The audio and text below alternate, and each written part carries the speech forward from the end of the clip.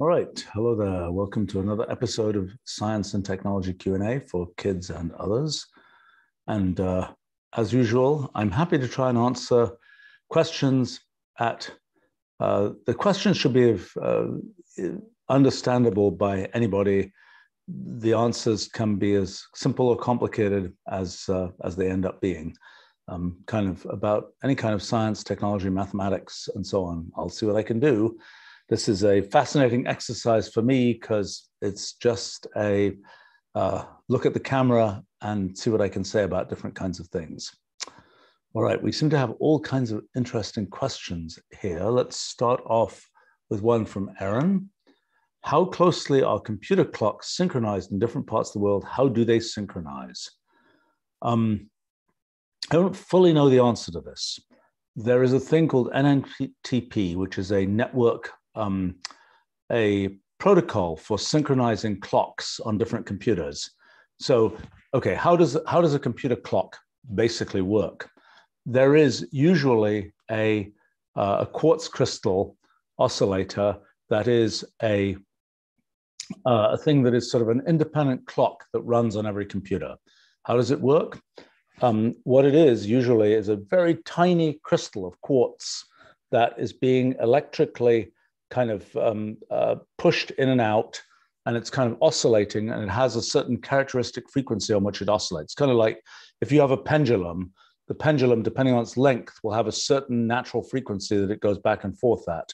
And it's the same kind of idea when you have this little piece of quartz crystal, which is electrically stimulated, and it goes back and forth at a certain frequency. That kind of oscillator keeps time reasonably accurately, but it gradually drifts. The only kind of way that we have of keeping time that we think of as perfectly accurate is based on the properties of atoms.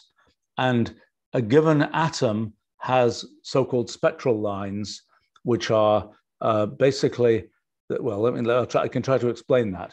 Essentially, there is, for any given atom of a certain type, like a cesium atom, for example. Cesium is a gas, one of the elements, but it could be an oxygen atom, anything else.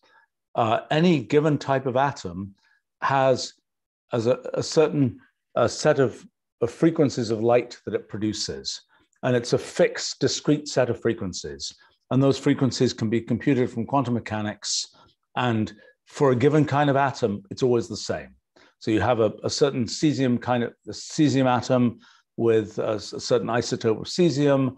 And if it sits there, you know that a particular transition, a particular kind of light that can be emitted when the cesium atom goes from one energy level to another will be a fixed frequency, always the same. Okay, so that is the way that the most accurate atomic clocks, that's kind of the idea that they use, is to use these frequencies of emission of light, the very specific frequency of light that's emitted. Actually, they don't, I think, use visible light, but they use the fact that there are fixed energy levels, fixed frequencies that occur in particular atoms. And that's the idea of atomic clocks. They were invented I think in the 1950s or so. And that's the way that the most accurate timekeeping is done, because, and so what can go wrong with an atomic clock? You've got a cesium atom. It has this particular frequency of oscillation, effectively, this particular transition frequency. The only thing that can go wrong is things as a result of properties of space-time. So, for example, if the cesium atom is going at a high speed, there will be time dilation. And that means that the effective rate of the clock running will be slower than it would be at rest. That's one effect.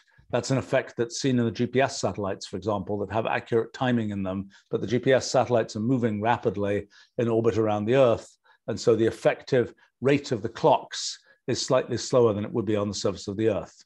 The second effect is gravity. Gravity tends to, let's see, in a high gravitational field, a clock will run relative to the running outside. The clock will run faster relative to the rate it runs outside. And so again, that's a phenomenon called gravitational redshift that causes clocks to run at a different speed when they're in gravitational fields.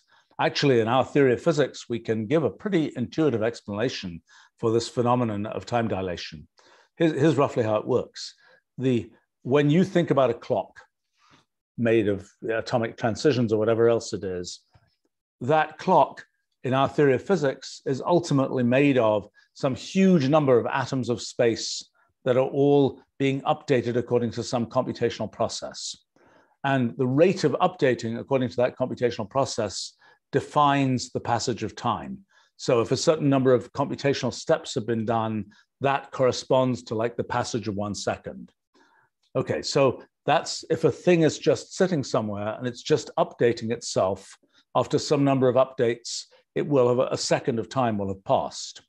Now let's imagine that the thing is moving at some speed. It's got to do two things. It's got to update itself to represent the passage of time, and it's got to rearrange itself. It's got to reassemble itself at a different position in space. Because in our model of physics, all of what the universe consists of is just this giant collection of atoms of space and connections between atoms of space. So when you have an object that exists in one place, it's made from some complicated tangle of atoms of space. When it moves to another place, what's happening is that complicated tangle is getting reassembled in that other place. It's kind of like what happens, I don't know, a wave on water. It's not that the individual molecules of water are moving with the wave. It's that the effect of the wave is being transported and new molecules are taking on the shape of that wave. And so it is, I think, with everything in our universe, as I move my hand around or whatever, it's being recreated with new atoms of space every time I move it.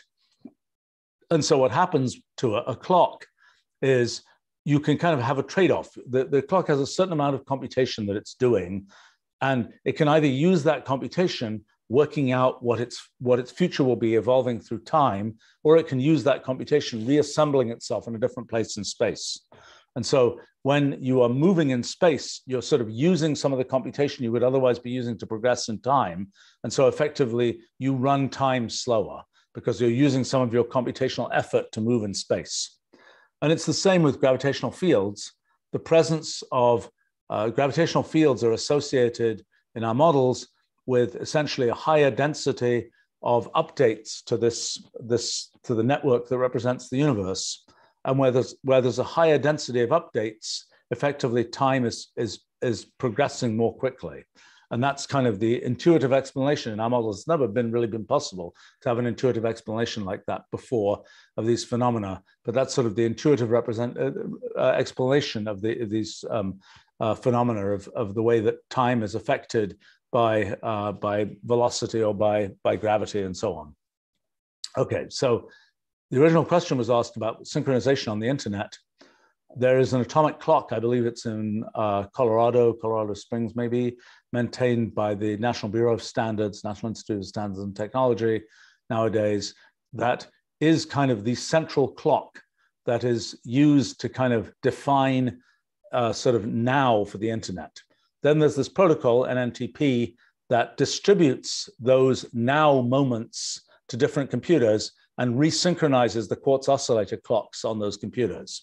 Now, it's a tricky business because how long does it take? When the clock says it's now precisely noon or this particular time in this particular place, how does one get that information about when that happened to clocks in different places around the world? Here's why there's a problem. The problem is, imagine that you sent a radio signal. Well, the radio signal will take a certain amount of time to arrive because the speed of light, the speed of radio waves, is only finite. Its light goes about 186,000 miles per second, or about it goes in 1 billionth of a second, it goes about 1 foot. So to get across the Earth, so how do you get a signal across the Earth? Well, a typical way you would do it nowadays on the internet is with through the backbone of the internet is mostly fiber optics, which means it's light traveling in glass, because that's what glass fibers of fiber optics are. and the refractive index is around 1.5, I think. What that means is that light goes about 1.5 times slower in the fibers, in the glass fibers, than it does in free space, in a vacuum, for example. So that means that the sort of synchronization time is sort of speed of light times 1.5. So it takes at least tens of milliseconds, if not so hundredths of a second to maybe even a tenth of a second. I'd have to do the arithmetic to work out exactly how long to get a signal. And perhaps it takes even longer, because when you're sending a signal through the internet, the signal may have to go through repeaters. So it may go through a stretch of fiber that's 1,000 miles long, going across the, some ocean or something. And then when it gets to the other end, the signal goes into a piece of electronics, and that electronics has to retransmit the signal again. And that might take another, I don't know, a few milliseconds or something. So in general, it could take, it's not untypical for the so-called ping times across the internet to be half a second, 500 milliseconds. The ping time is the time it takes. If your computer sends something to another computer saying to the other computer, hello, are you there? Then it is sending that signal out through the internet, and then it gets a signal back from that other computer saying, oh yes, hello, I'm there. And generally, when you send packets out on the internet, there are these different kinds of packets that get sent out. Like for a website, it's TCP packets, and for streaming video, it's usually, I think, UDP packets. The difference is, like a TCP packet, it has the feature that the web server kind of knows it was received. It has a handshake. It has a return. It gives information back that yes, it was returned. Whereas if you're streaming a video out and a few packets get lost, well, they get lost, and you don't really want to have that. Oh, you need to retransmit them and so on. That's a bad idea. That part of the video has already happened. There's yet a different kind of packets, CMP packets, I guess, which are the ones that are used for things like ping messages, where a computer is just saying to another computer, hello, are you there? And anyway, the typical ping times across the whole internet are on the order of hundreds of milliseconds. So, okay, so how then does the synchronization work? Well, it's a little bit tricky, and I'm not sure I know all the details of it, but you have that sort of central clock that's saying now it's noon, and then you have to be able to make sure that your computer, which is let's say 0.2 of a second away in ping time from that central clock, that it knows when that central clock said it was noon, even though it gets that signal 200 milliseconds later. And I believe the way that's done is there's sort of back and forth signals which are used to try and compute what that delay time is and correct for it. That's a confusing thing, because one of the features of relativity theory is that one assumes that the maximum speed of any transmission is the speed of light. And that's kind of what leads to the whole structure of relativity theory. But in a sense, by saying, oh, we're going to set this up so that we correct for the transmission delay, you're essentially denying relativity theory. You're saying, no, actually, we're going to make it be as if we were transmitting information instantaneously. Now, the reason why that there isn't anything sort of wrong with that, whether it doesn't violate relativity theory, is that what's happening is it's just a clock. It's just saying, now it's this time, now it's a second later, now it's 2 seconds later, and so on. And so you can independently work out what the clock is going to do. If the clock was generating the most creative sort of idea, it was generating its creative poetry or something, where you couldn't readily predict what would come next, then this strategy of saying, let's correct for the transmission time and let's make this seem like it happened at the moment that corresponded to that particular time won't work, because you won't be able to make that prediction. But because it's just a clock, you can make that prediction and you can get things synchronized. It's the infrastructure of the whole synchronization of the internet is a little bit rickety, I would say. It's not as robust as it might be, and it's fairly important that it work correctly, because an awful lot of things nowadays depend on time comparisons. Like, did this come in before that thing? Did this, something like, I don't know, the blockchain, for example, it's very big on what was the order in which these things were put on the blockchain. and things like, and what was the timestamp at which this occurred. So it's fairly important to maintain sort of the global time of the internet. It's an interesting question when the internet is more widely used sort of interplanetarily, how that will all work, because the time on Mars, for example, might be 20 minutes delayed relative to speed of light from the time on Earth.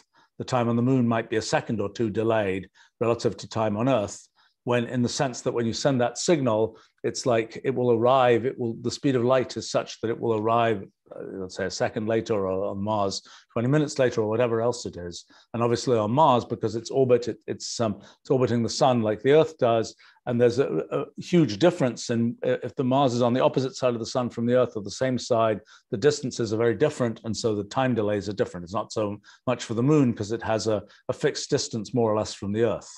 So there are very tricky issues about what on earth will be the synchronized time when there's a Mars colony and it's trying to decide what its time should be and so on.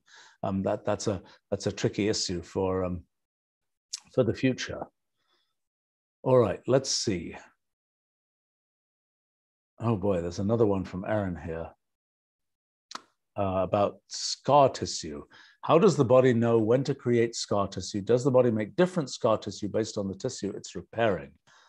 I don't completely know all the answers to this.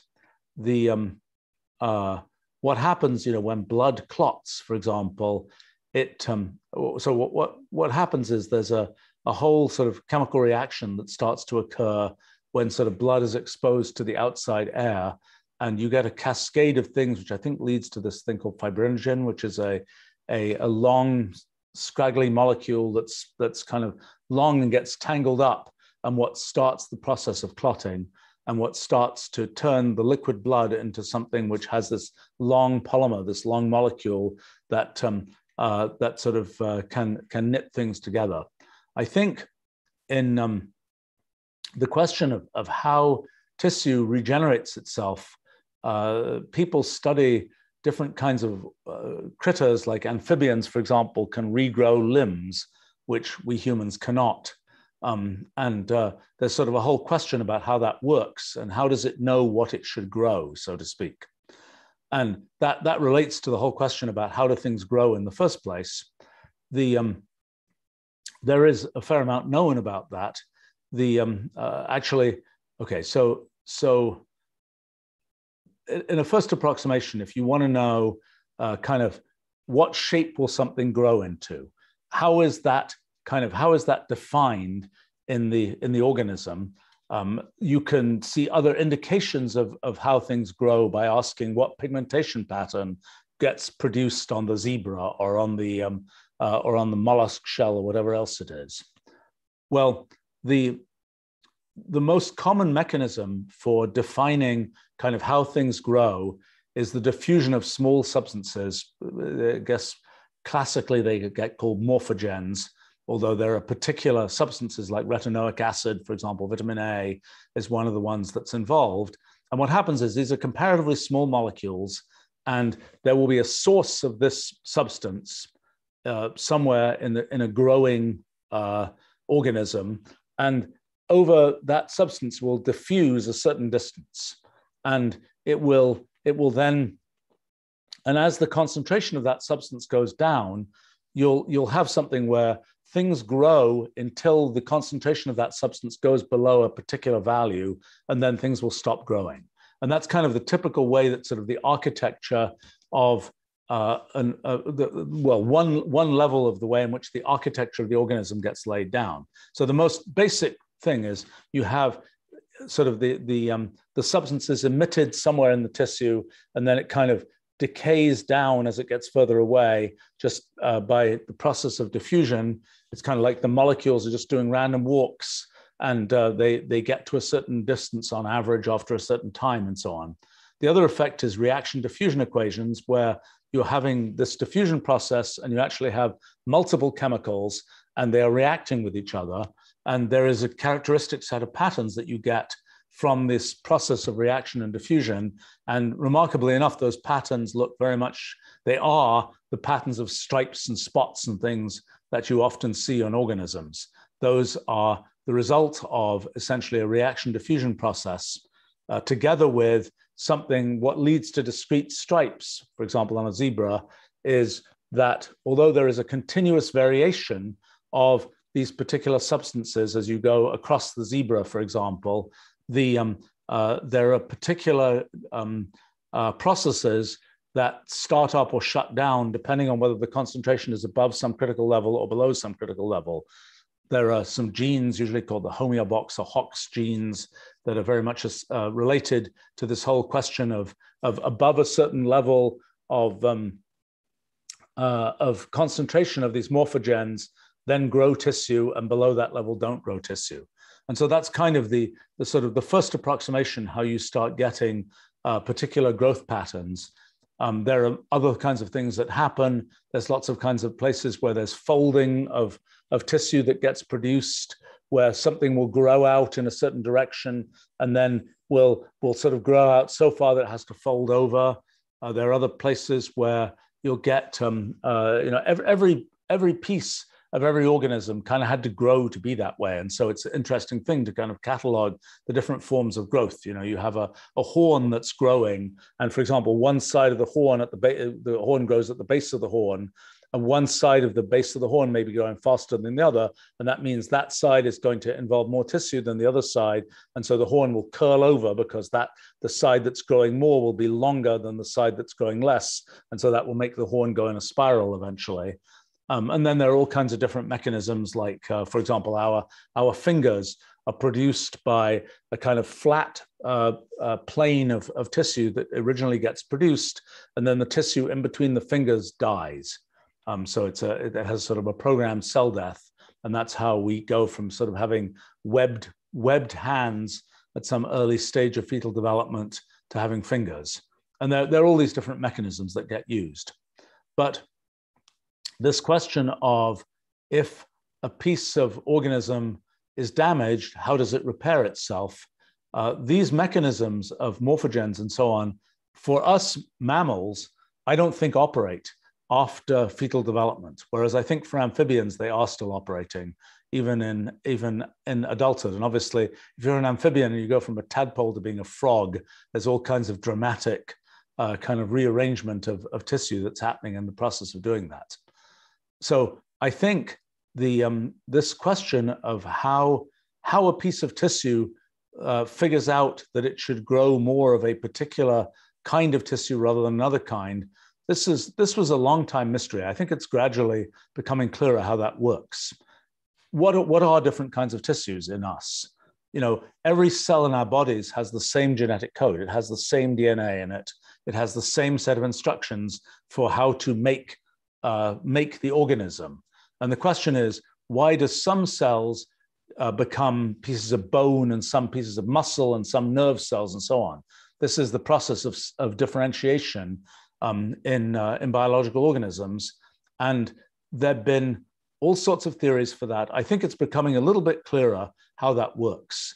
And I think it's to do with sort of things outside of the genome that are affecting which genes are actually going to be expressed. So what's happening is you've got 6 billion base pairs, maybe 30,000 different genes. Each gene specifies make this kind of protein, assemble these amino acids into this molecule. And there are 30,000 different kinds of molecules that we make, actually more than that, but that's the number of genes. And the question in any particular cell, if you're a hair cell and you're making a piece of keratin or something, then you need to be concentrating on having the keratin genes be active and producing protein from that. If you're a muscle cell, then you're going to make actin filaments, and then those have to be the active things and so on. And so the question is, what switches on and off those different genes, those different pieces of protein synthesis from the same DNA program that exists in all our cells? There's been sort of a long story of trying to understand how that works. The thing that can happen is when you have so once you have a differentiated cell, the general thing is that once you're a hair cell, you're not going to be able to produce cells. Even if you replicate, even if you divide, the things you divide into will also be, let's say, hair cells or something. You won't be able to go back from having a hair cell to having a heart tissue cell or something. That was kind of the conventional wisdom about how things work. And if you imagine an organism like us, we start from a single cell and then we divide, and eventually we have a few trillion cells. And each of those cells has a certain lineage. It came from other cells that were dividing. The maximum number of sort of maximum depth of divisions is about 50. But our cells sort of divide starting from this undifferentiated beginning, and then eventually divide into, some will be nerve cells, some will be muscle cells, et cetera, et cetera, et cetera. That sort of plan, that process of differentiation, there's a whole kind of chart, I think still incompletely known for humans, about exactly how all these different types of cells, some number of hundreds of types of cells, maybe more than that, maybe it's thousands, how these different types of cells all arise in the kind of lineage, in the genealogy of cells in the human. And so that's and this process of how does it differentiate? How do you get from one kind of cell, and how does it start turning into another kind of cell? And then you can't go back, is the general point of view. Now, there is this notion of stem cells, which are so-called pluripotent stem cells that have all the power to do anything, the power to turn into any kind of cell. And people had thought back, I don't know, 20 years ago or more, that only at the fetal level do you have stem cells that are capable of turning into anything. But then people figured out how to take sort of any old cell and turn it into more or less any old cell, and turn it back into a cell that was capable of differentiating into anything. And that's an important idea for trying to do things where you will reconstruct some tissue by saying, let's take one of your cells, maybe it's even a skin cell or something, turn it back into a stem cell, and then have it differentiate again and turn into a pancreatic cell or turn into a heart muscle cell or something like this. But the question of how you get there from here, with how a cell that is sort of embedded in an existing organ manages to know that it should be of that organ, it's presumably the result of these kind of diffusion processes, these same kinds of things like morphogens, but I don't know exactly how that works, and I'm not sure it's known how that works. Okay, let's see.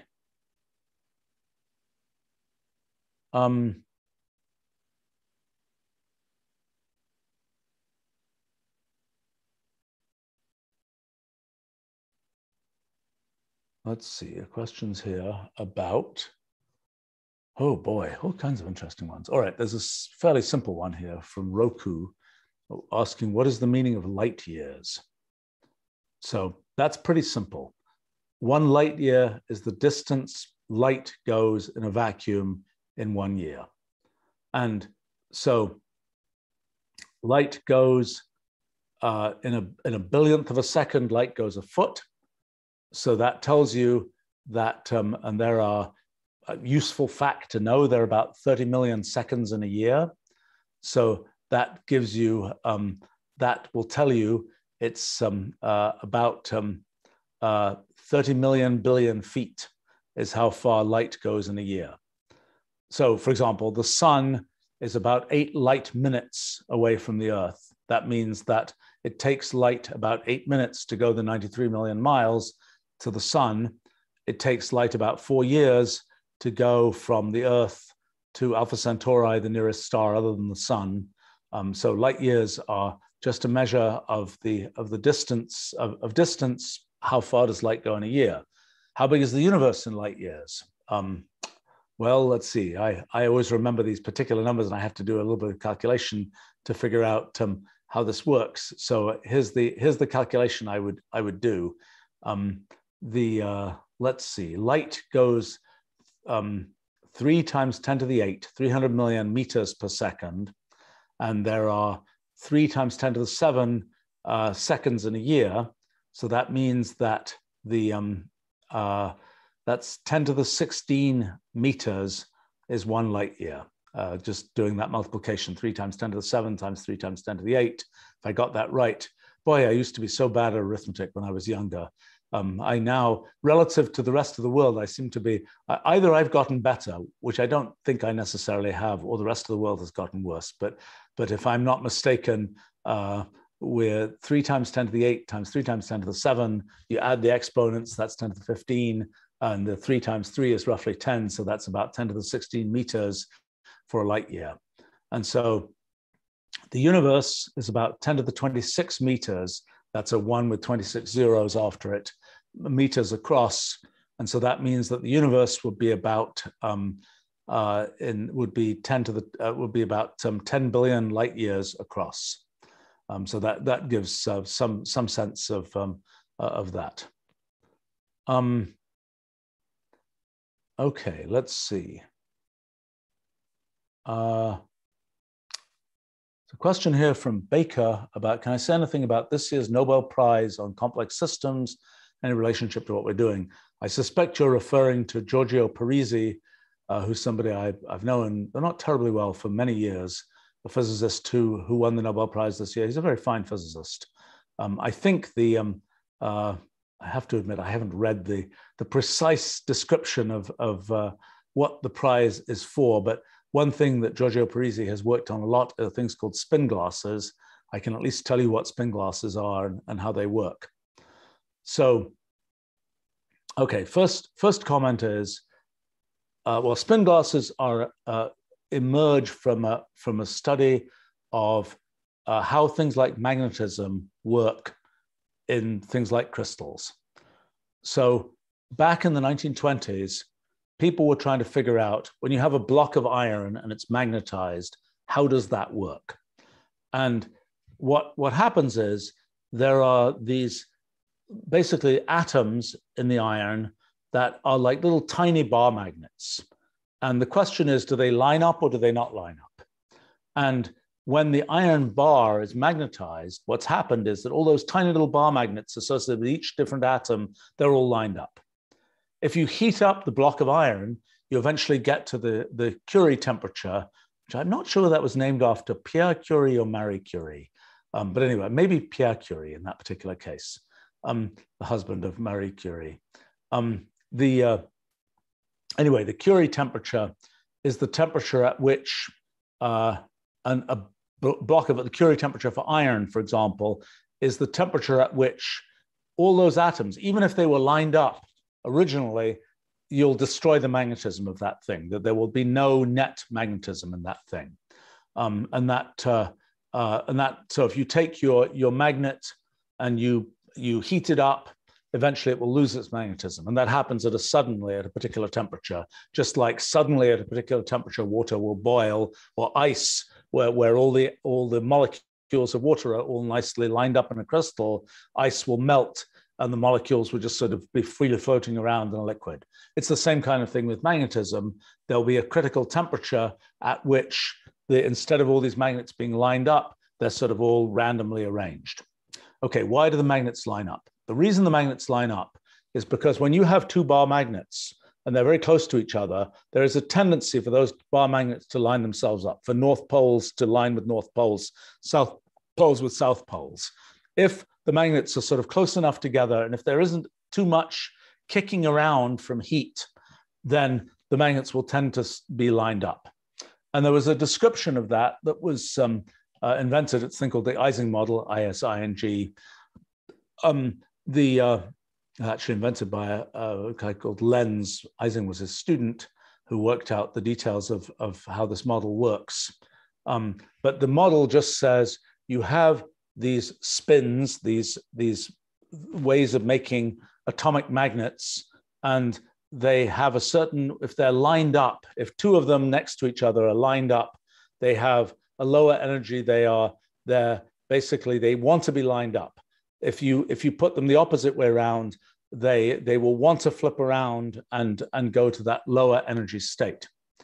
So the Ising model is this mathematical model that describes that assigns a sort of energy to any particular configuration of these spins of atoms. And it was then worked out that when the temperature is low enough, when there's very little randomness, when there's a little randomization in those orientations of those spins, then they will all tend to line up and you'll get magnetism, because magnetism comes because all those little tiny atomic bar magnets are all lined up. Okay, so that was the theory of ferromagnetism, standard kind of magnetism that exists in a block of iron or a rare earth magnet like a gadolinium, block of gadolinium or something like this. There are other phenomena, like another phenomenon is so-called antiferromagnetism, where instead of all the atoms being lined up, they're alternately lined one way and lined the opposite way. That's a different case.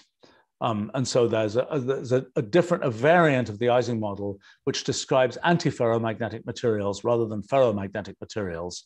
And it has a slightly different energy function that describes what the energy associated with neighboring spins being in different configurations is. Okay, so that's the story of the Ising model. So the Ising model has the feature that at a given, below a certain temperature, the ground state, the lowest energy state, will consist of all of the spins being lined up. In other words, overall magnetism, ferromagnetism. Okay, so then sometime, when was it? Probably the 1950s, 1960s, people started looking at materials that weren't as well organized as just having all these spins all lined up, like in a crystal, for example, and being able to compute, saying that the energy between the spins over here was the same as the energy between the spins over here. Instead, they looked at spin glasses. Okay, what is a glass? So in a crystal, the defining characteristic of a crystal is that the atoms are all lined up in a very organized way. So for example, in a salt crystal, sodium chloride, it's a cubic lattice. So roughly the sodium and chlorine atoms are arranged on in particular places with respect to cubes. So it's this giant sort of cubic array of atoms that make a salt crystal. And even the outside of a salt crystal will tend to be a cube because the atoms are just arranged in a cubic fashion in the salt crystal.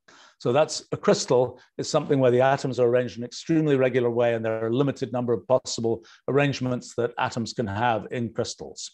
Okay, a glass is a solid material, but where the atoms are not arranged in a regular way like that. The atoms are just sort of thrown together. It's like in a giant ball pit of atoms where all the atoms are just sort of randomly arranged. That is how what the arrangement of a glass is. Actual glass is silicate, silicon with the atoms sort of arranged randomly like that. So when you have the atoms arranged randomly like that, it's no longer the case that you can say that the sort of, if you had magnetic spins at each of those places, it would no longer be true that that things would line themselves up. The atoms are not all lined up. The energy functions associated with these magnets, neighboring magnets in one part of the material, wouldn't be the same as the energy functions associated with neighboring spins in a different part of the material. Instead, it will be this much more random arrangement of, oh, in this place, it's good to have these spins lined up. In this other place, it's good to have the spins be anti-parallel and so on. And in general, you have this kind of random energy function in different places around the material, reflecting the fact that the material itself is not a nice lined up crystal. It's an amorphous material, a glassy material. So what a spin glass is something where all those energy functions are kind of randomly picked at different places in the spin glass. It's not the case that all of the energy functions, or all of the things are all the same, so that the thing's just a regular thing where there's just a bunch of ferromagnetism. So then the question is, okay, if you look at a system like that, and you look at it at low temperatures, for example, what arrangement will those spins actually take on? And how will they be arranged? Well, that's a hard thing to know. And one of the things that can happen is that you end up with a very large number of completely different configurations of these spins that all have the property that they have about the same energy. So you have a very large number of possible states of the system, whereas in an ordinary ferromagnetic magnet, the lowest energy state is always all spins are all lined up. For a spin glass, there may be lots of different states with lots of very different complicated arrangements of spins that may all be, yes, this will be the lowest energy state. So now you might ask the question, well, if you take an actual spin glass material, you've got it heated up, you cool it down, what actual configuration will it take on? Of those infinite number of possible low energy configurations, which one will it actually take on? And that's a complicated question. And it's a little bit like if you are a mountainscape or something and you're rolling a marble, let's say you have a model mountainscape and you're rolling a marble down the mountainscape and you ask, in which valley will that marble end up? Well, it depends. You know, if it started rolling this way, it may go to that it may go to that valley. Let's say there's a crater in your mountainscape. The marble may get stuck in that crater, even though there was a much lower valley somewhere else. There may be a hill between that crater and the lowest valley, and that marble may never get out of that. It may never go down to the lowest valley. And so that's a thing that can happen in spin glasses. There are many metastable states. There are many local minima, places where the configuration of the spin glass gets stuck and it can't reach the true minimum energy state. So typically, that's a problem that happens in a lot of situations where you've got this kind of the analog of a mountainscape and you're trying to find where's the absolute lowest point on this landscape. How do you get there? And the usual strategy, so-called gradient descent, where you just say from wherever you are, follow the path that takes you the most quickly down the mountain, so to speak. Well, that strategy will often not work, and you'll just end up getting stuck in some local minimum, in some place where there is a path. If you could find the right way to go, you'd be able to get down to a much lower energy configuration, much lower place on the mountain. But you can't, by just using that strategy of always go down the steepest, the path of steepest descent, you won't be able to get there. So there are various tricks people invented. There's one trick called simulated annealing, where basically what happens is you let things you kind of imagine going down the mountain, you know, always in the steepest path, and then you add some random noise, you add some temperature. You kind of imagine it's a marble, the marble is just rolling down, but then you shake everything. And then so you shake the marble out of that local minimum, and then it will tend to go to a lower minimum and get to something which is a better configuration. It's a little bit analogous. If you have a bunch of, let's say, balls, or let's say you have coffee beans, and you say, are you going to be able to get these coffee beans to pack in the best possible way? Well, for spheres, okay, for circles, you just take a bunch of coins and you push them together. The coins will take on a hexagonal configuration as soon as you push them together. For spheres, there is a closest packing, the so-called Kepler packing, where you just arrange spheres in this particular way that people tend to arrange spherical fruit in grocery stores. There is an arrangement that is the closest packing. It was finally proved to be the closest packing a decade or two ago, after many hundreds of years of people assuming it was, but not knowing for sure.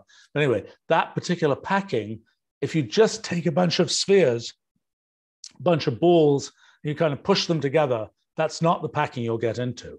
You'll get into a packing where things have lots of holes and they just, you can't, just by pushing on the sides, things will just be stuck and you'll never get to that lowest configuration. It's very similar to the marble just gets stuck in that local minimum and never goes to the global minimum. So in fact, that's why when people are trying to, I don't know, pack coffee beans and so on, they'll bang them, because that's like simulated annealing. That's kind of like randomizing them again so that they don't get stuck in those local minima and they can get closer to this closest packing idea. So anyway, in a spin glass, you get all these local minima, you get all these kind of almost lowest energy states and so on. And it turns out one of the phenomena that happens is that if you ask the question, what kind of a mathematical problem is it to find the minimum configuration of a spin glass? It turns out it's a mathematical problem, so-called NP-complete problem, which is equivalent to lots of other mathematical problems. So another example of a problem that it's equivalent to is the so-called traveling salesman problem. So imagine that you have a bunch of cities, let's say, I don't know, all the capital cities in Europe or something, or all the capitals of the US states. And let's imagine that you're going to fly a plane between all those capital cities. The question is, in which order should you visit those capital cities in order to end up having the minimum total distance of plane distance flown? And that turns out to be a difficult problem. You can clearly answer the question by trying all possible arrangements of those cities. So if there are n cities, there's n factorial arrangements. So let's say there were 100 cities, there'd be about 100 to the power 100 different possible orderings of of which order you could visit those cities in. That's an absurdly large number. And the question is, can you in practice find a faster way to get to the thing which is the best, the shortest path? That problem turns out to be equivalent to the problem of finding the ground state, the lowest energy state of a spin glass. By the way, as a practical matter, like in wolfrm language, we have very efficient algorithms for solving the traveling salesman problem. And even though probably in principle, there is some configuration of cities where it would take this sort of exponentially long time to find the answer, in practice, it can usually be done rather quickly using the kinds of algorithms that we have. It's a sort of typical feature. How that plays into things like spin glasses, can you find a good minimum usually quickly, even though the official sort of lowest point is really hard to find? That's a complicated question, I think, improperly worked out at this time. And in general, the question, so spin glasses are this sort of random arrangement of energies, and asking the question, how does that, what kind of energy minimum do you get there? There's other kinds of problems. Even if you even take the Ising model, the original ferromagnetic model, and instead of saying that I mentioned there's both ferromagnetic cases where two spins want to be aligned and the anti-ferromagnetic cases where they want to be anti-aligned. Even if you make that a little bit more complicated and you say there's a little template that says around this place, I want my northeast neighbor to be up, my southwest neighbor to be down, et cetera, et cetera, et cetera. You make a slightly complicated template of what you want. Even in a case like that, it can be very hard to figure out what the ground state of the system is. It's sort of an interesting problem. I've been hoping somebody's going to solve this for years. It turns out that problem, I mentioned that these problems about spin glasses are equivalent to a traveling salesman problem. Another problem that this stuff is equivalent to is the problem of tiling. So you can ask the question, given you have these tiles of particular shapes, or more to the point, let's say you have square tiles and the tiles have colored edges, and you say, I want my tiling to be such that the red edges always line up for these tiles and the green edges line up and so on. You try and make an arrangement of tiles that covers the plane. You might say, well, it'll be straightforward to do that. If I see these tiles, I'll be able to just say, oh, I can line them up this way. I can do the jigsaw puzzle this way. It turns out that problem is very hard. It turns out that's another one of these, to know whether you can tile a region just a size, a particular size region, a size n region, let's say, is something which can be exponentially hard. And so you can imagine, well, how do you tell whether you can tile it? Well, you can just try all the possibilities. You try this kind of tile here, then this one here, then this one here, and so on. You try all the possibilities. Well, one of the issues with tiling is this. Let's say that you're trying to figure out, can you tile something with these particular set of tiles? Well, you tile something in some particular region. It can be really difficult to figure out whether it can tile in that region. You might have to try all these possibilities. But then let me make it even harder. Let me ask the question, can you tile the whole plane, the infinite plane? Can you tile, will this tiling just go on to infinity? Will there be an arrangement that successfully satisfies the constraints of the tiling going off to infinity? So that problem is a so-called undecidable problem. It's a problem where you can't guarantee that a computer in a finite time could ever answer that question.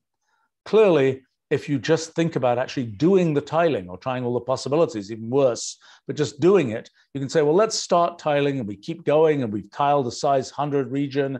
Now we've tiled the size 1,000 region. Can we keep going to the size 10,000 region? Or will it be the case that at the size 100,000 region, suddenly we get stuck and we can't tile any further? What is known is that in principle, you can end up tiling arbitrarily far to the millionth size region, and then oops, you're stuck. There's no upper bound. There's no limit on how far you might have to go to know whether you're going to get stuck. In practice, actually, I've been rather recently looking at some of these tilings where it can be the case that there is a very simple set of constraints on the tiling, but where the only way to tile is with some random looking arrangement of tiles. It's something I had found back in the 1990s. I had found some examples where you could end up being forced to have not a periodic kind of crystalline-like tiling, but a kind of nested fractal-like tiling as a way to tile the plane. That's also how things like Penrose tiles work, although they have different shapes rather than different matching conditions for the tiles. But that's a case in a spin glass or even in one of these sort of junior spin glasses where things aren't sort of randomly arranged, but where you have these definite kind of templates for different spins, one of the things that happens is the problem of finding the ground state of a system like that is equivalent to the problem of tiling an infinite plane. And that problem is undecidable. So what that means is for a computer to figure out what is that ground state, what is that lowest energy configuration, could be arbitrarily difficult. So one place where that's interesting is if you have a physical system where you just say, I'm going to cool it down, I'm going to see what state it goes into. Well, maybe you can actually use that as a computer, as a way to do a pretty efficient piece of computation, because we know if we were doing it from the computational side, that it takes a lot of computational effort. And in fact, one of the strategies for making quantum computers is based on this kind of annealing idea, the spin glass annealing idea. And it's so what you do is you sort of encode a particular, let's say, traveling salesman problem or something like that in the arrangement of the sort of the weights of the just the particular energy functions for different parts of this spin glass thing, and then you say, okay, let me actually get this arranged thing and let me put it in liquid helium or something, make it very cold, see what arrangement it takes on. It won't really solve the problem, I suspect, any faster than you could by just doing the computation. But it's still, as a practical matter, in principle, it won't do that. But as a practical matter, it might be an efficient way to find results. And by the way, this question of sort of what's the minimum energy configuration of things is also essentially the question that you run into in the training of neural nets and machine learning and so on. Let's see. So that was a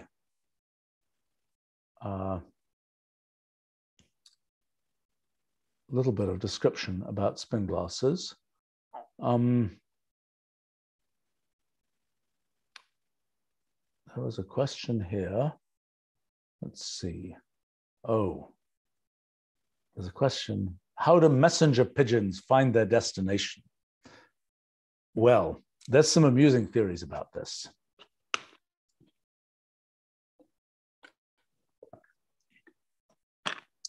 The question is, so I remember from years ago a study that actually says pigeons actually follow roads to a large extent, or at least to some extent. They have kind of a pattern of terrain that they're looking for, and it might include roads. They don't read the road signs, I think. I remember many years ago, I was learning to fly small airplanes. I haven't done it in years and years and years, but this was in an earlier time. And one of the solutions for if you're completely lost is fly down low enough that you can read the freeway signs. And that's a way to find out where you are. I don't think pigeons do that because I don't think they can read. But I think that the sort of pattern of roads is thought to have a relationship to how pigeons find terrain and so on. Now, the other thing pigeons are able to do is they can sense the Earth's magnetic field. Just like if you have an old-fashioned compass, which has a magnet, and the magnet, the north pole of the bar magnet points towards the Earth's north magnetic pole, somewhere up in northern Canada.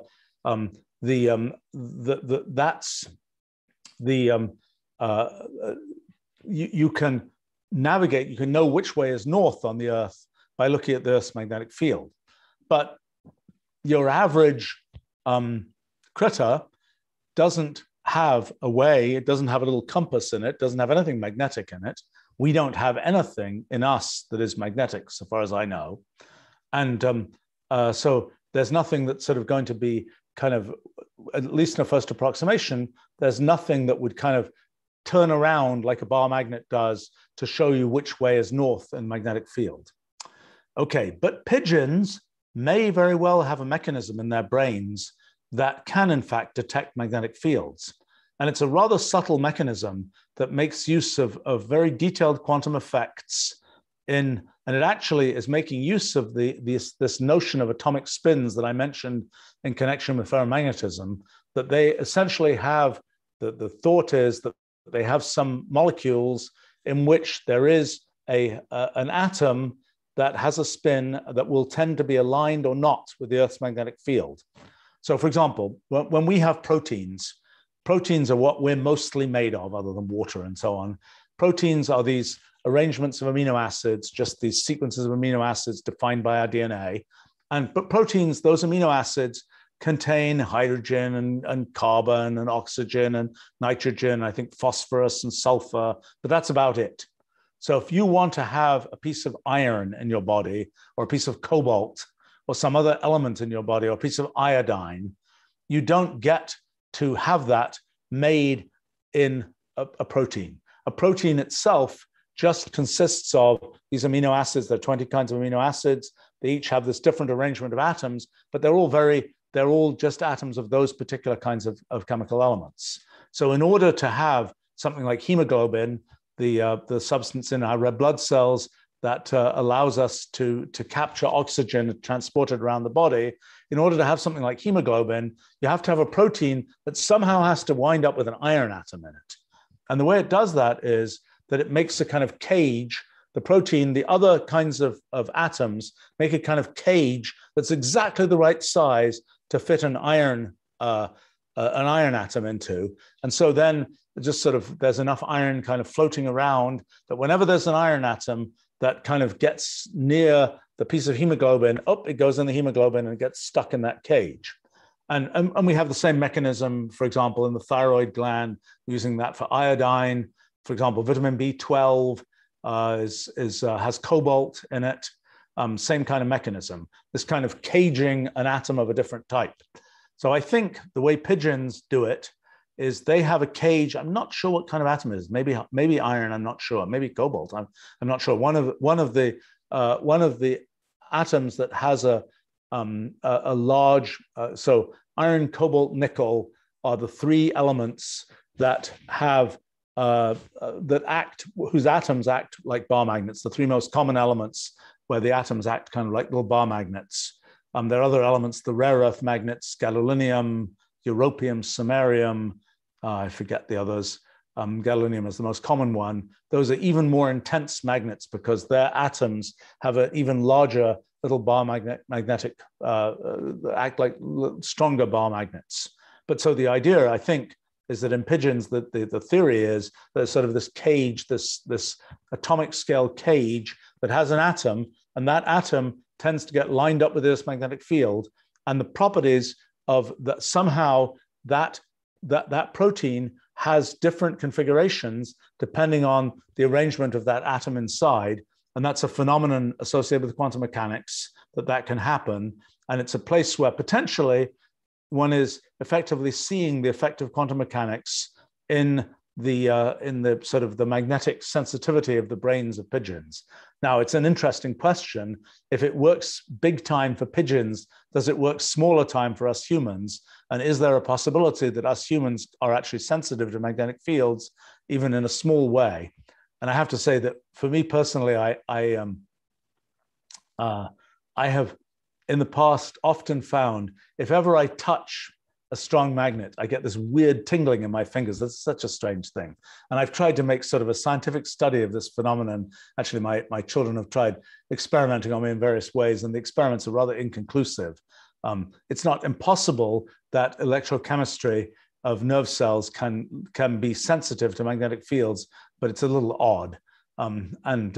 I think, but so I think one still doesn't know whether how sensitive different aspects of humans are to magnetic fields. But pigeons do seem to have a way to sense the Earth's magnetic field, which helps them in finding their way when they're not just following the roads and so on. Well, there's a question from Asa here. How to fix dizziness on a boat? Oh, it's a funny thing. I mean, what is car sickness? Why does it happen? What is motion sickness in general? There are different kinds of motion sickness. There are different kinds of motion. For example, in three dimensions, there's basically three kinds of motion: rolling, twisting around like this; pitching up, sort of front to back; and yawing, going side to side. And those different kinds of motion are characteristically different in different kinds of transportation, like cars, I think, are mostly rolling motion. I think boats are mostly pitching, I think, and airplanes are mostly yawing. And I think that the first question is, why do we even get motion sick? What's going on? Well, first question is, how do we know which way is up? How will we know how we're moving?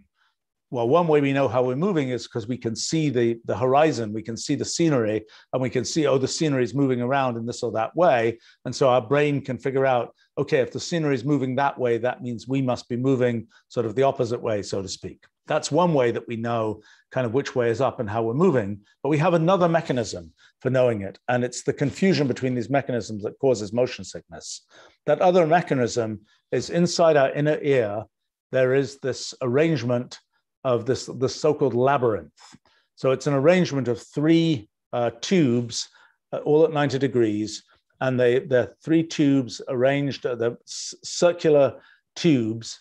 And those circular tubes contain little tiny sort of calcified things called ooliths. Nice word. And the ooliths are like little tiny rocks. And as you move around, those gravity will make, or acceleration will make those ooliths move around in these semicircular canals in this labyrinth. And so what happens is that as you turn your head, as you tip your head, you end up with those little tiny, tiny rock-like things just dropping as a result of gravity in a particular direction. And because you have these three different circular things at 90 degrees to each other, you get to see in sort of X, Y, and Z coordinates, you're getting to see which way are you moving.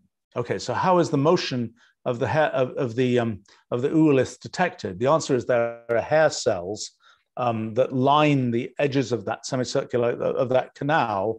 And as that little rock moves, it's sort of poking, it's pushing its way through those hair cells. And what happens is it's the same mechanism as in our inner ear. There are hair cells, and those hair cells have the property that they have, as they are mechanically bent, that generates a voltage, an electrical signal, and that electrical signal is then passed to a nerve, and then it goes, in the case of hearing in our ear, it goes to the auditory cortex. In the case of balance, in the case of this sort of motion of, I mean, by the way, it's worth remembering that biology tends to take one idea and use it in lots of places. So this idea of have a hair cell and detect when the hair cell is deformed, it uses that both in our ear for hearing sound and in another thing in our ear, in this labyrinth, in these semicircular canals, for hearing, for detecting orientation of one's head. And so what tends to happen is the cause of motion sickness is that the signals going to one's brain from the motion of these ooliths don't agree with the signals going to your brain from what you see with your eyes. And so your brain kind of gets confused, and the way it signals that to you is, well, how can it signal that to you? It doesn't, it's hard for it to have a way to form the thought, oh, I'm moving in an awkward way. So it just makes you feel sick in some way. And that's kind of that seems to be the origin of motion sickness, is that mismatch. And I think depending on, when you get labyrinthitis, for example, when you get an infection that causes inflammation in those canals, that can prevent the ooliths from moving through, and then you can have a loss of your sense of balance, and you can be very confused. Another thing that can happen is those ooliths can just get stuck in some configuration. And there's this absolutely bizarre medical thing that I've done it once. It's just the bizarrest thing, because it's bizarre because it works. And the bizarre thing is that the question is, can you unstick the oolith that is stuck in the wrong place in this canal in your inner ear? And the answer is, well, yes, you can. You just put your head in this direction, that direction, that direction, in this strange sequence of motions that just unsticks based on the actual geometry of what's happening in your inner ear, can just unstick the thing that got stuck in the wrong place. and what is it called? It's something or other maneuver. Oh my gosh, what's it called? Anyway, it's always one of those things where you kind of look at the diagram. At least for me, you look at the diagram and it's like you do this, you do this, you do this. Really? And how could something like this possibly work? And it's like you've been, you've been having balance issues, and then you do this, and then it's all solved in a few seconds. It's just one of the strangest things. It's kind of like a bug in us as a medical system that happens to be a very easy bug to fix. But anyway, the basic cause of motion sickness is this mismatch between sort of the signals from your balance organ and the signals from your eyes. Now, what can you do about that? I found personally, I've been curious for a long time how I can sort of deal with this. And I usually when you're driving a car yourself, for example, you get less motion sick because your eyes are actually looking at the scenery, and you're not sort of getting confused based on little pieces of scenery mismatching with what your ears are telling, what your balance organ is telling you. But I got these weird kinds of glasses that I found at some probably at the Consumer Electronics Show one year, which are these strange glasses that look totally ridiculous, but that have kind of fluid in them and on the sides of one's peripheral vision, and the fluid always is, just because of the way that fluid level works, it's always in the sort of parallel to the it always is like at sea level, so to speak. It's always oriented so that it's flat, so to speak. So if you turn your head, that fluid will sort of tip down in these glasses, and the idea is to give you a sense that that sort of the ground is really oriented in the same way that gravity and acceleration and orientation of your head goes. And so that's one possible scheme for sort of unconfusing motion sickness, and seemed to work fairly well for me. I discovered another scheme is, and this is, I think these are very personal, idiosyncratic kinds of things. I found if I'm listening to music, which I don't usually do, but with headphones and things, then that's another way that reduces motion sickness for me. And a third thing that people often claim is that there are these, if you wear these things on your wrist, how could that have any effect on motion sickness? But it is a feature of our brains. What is our nervous system doing when we have a lot of sensors on our skin that are figuring out, are we touching something with our finger? Oh yes, there's sensors in our finger that go to our brain that tell us, yes, we're touching something there. We have all these different sensors, and our brain has to make sense of all this different data that's coming in about what's happening from these different nerves. And when we sense pain, for example, that's a place where there's some receptor that's saying something bad is happening here.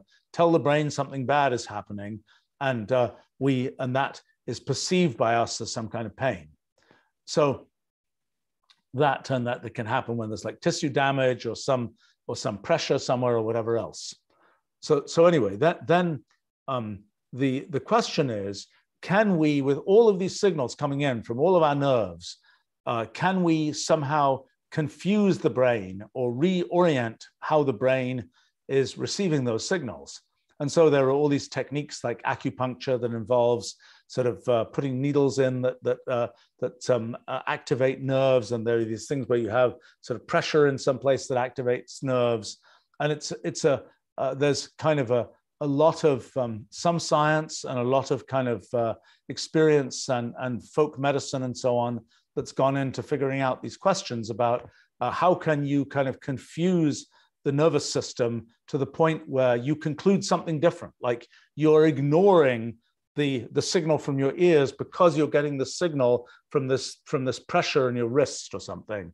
And it's very weird that something like that would be possible, but all these nerves come into very similar areas of the brain, And there's sort of an issue of how is the brain interpreting those things. And so you can potentially sort of scramble its interpretation or unscramble its interpretation, depending on how you're looking at it, by doing those kinds of things. Although it's one of these things where I suspect it kind of works for some people, doesn't work for other people, hard to know what's going on, difficult to sort of unravel what's happening.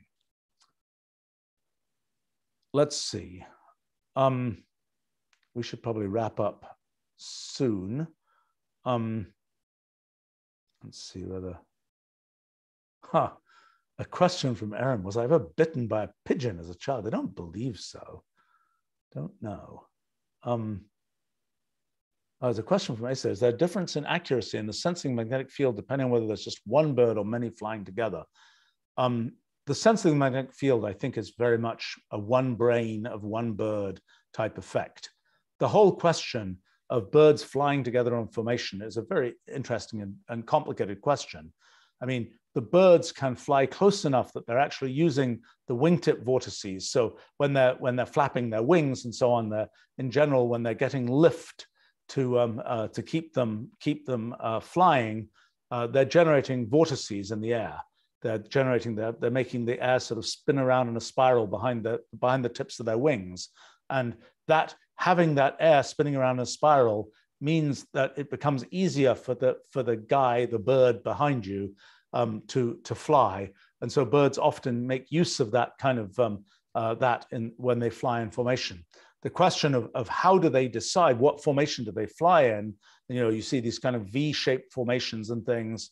And I have to say, I'm reminded of a long time ago when I was researching some things for my big book, New Kind of Science.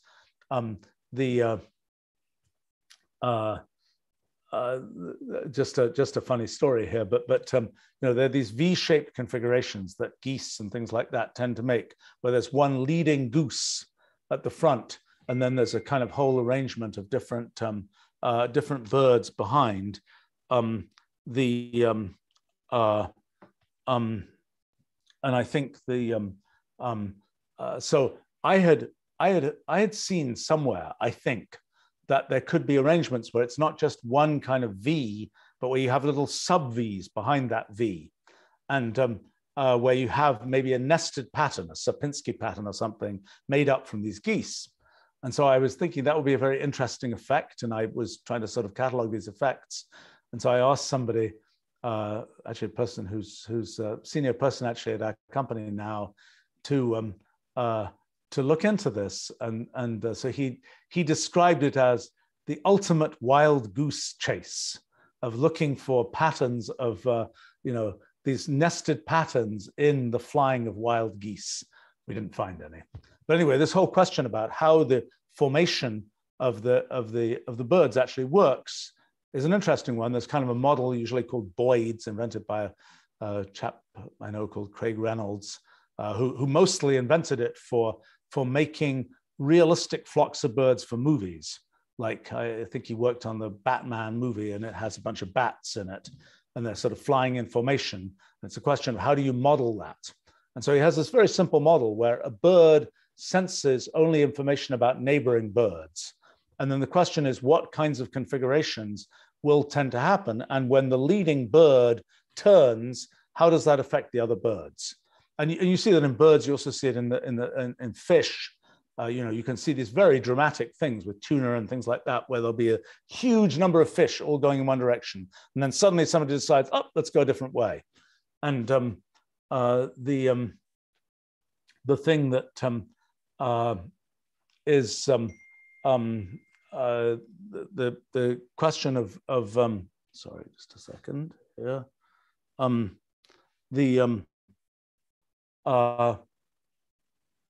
The question of how that decision is made by this school of fish or flock of birds and so on. Interesting question. Actually, a person I know is researching that for sheep, and she's found she has I refer to this as a project with legs. More particularly about, let's see, how many is it? Maybe 200 and something legs, because that's the number of total number of legs of all the sheep in this particular experimental sheep facility somewhere in Australia, where all the sheep have been tracked. And there's a question of what determines who's the leading sheep. And that's a case where you can do it. It's more difficult for birds or fish because it's harder to put trackers on birds and fish and so on. Although I have to say, I would have thought on fish, you could like paint QR codes or something on the fish and have them, the fish probably wouldn't even mind. And then you could, have them tracked in a scanner, or you could even use facial recognition for the birds or the fish. I mean, to us, probably, to me, all the fish would look the same. But just like with humans, if, once you're tuned into different faces, you realize the faces are slightly different. So maybe somebody could do that experiment that way of figuring out, for example, if you have a school of fish, is it always the leading fish? Is there an alpha fish that is always going to be the leading one? I don't think so. I think with the sheep, apparently, it changes around which is the leading sheep. So kind of the notion of they're all being led like sheep. There's a leading sheep, because otherwise the sheep wouldn't go anywhere. And so this question of what determines who's the leading bird, who's the leading fish, interesting question. Don't know the answer, but so I think this question of, okay, all the birds have decided they're going to go in this direction. How do they make that decision? Is it one bird? How does it work?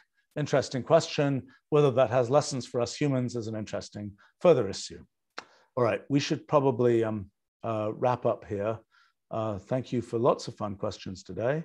And I see we've got tons more. Sorry, these questions are sometimes a bit complicated to answer, but I look forward to doing this again next week. So thanks very much, and bye.